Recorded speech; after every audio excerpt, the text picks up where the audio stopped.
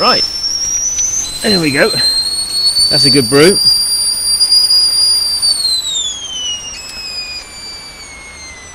Certainly as a school we hope to have well over £6,000 by the time we've completed this, and also the work that the children are doing to raise money through their sponsorship later on this month. They won't be on the roof, and they certainly won't be in these conditions. I suspect they're disappointed that it's not snowing, so they can't throw snowballs up here. It's beginning to look that way, isn't it? It's beginning to look that way. I mean, the plan is still a good one, and the money that we're raising is still good money. So in that sense, no, I've not gone mad. Well, I've got good team of support down below me, passing me up dry towels just to sort of mop the floor out, and I've got my tea set up for later.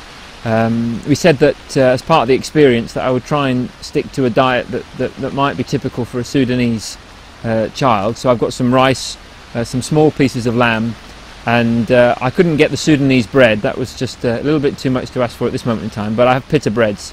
So I've got 3 pita breads that will see me through the next 26 hours. And no creature comforts? Well, I think you know the truth to that, Richard.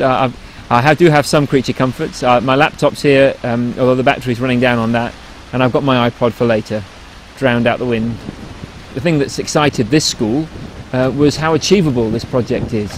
Only £40,000, and it will build a secondary school. So it's a massively important project, but it's also very achievable. So get online, see more about it, and donate there as well if you want to. And how long are you up here for? Well, 26 hours. I think I've done 4, so only 22 to go.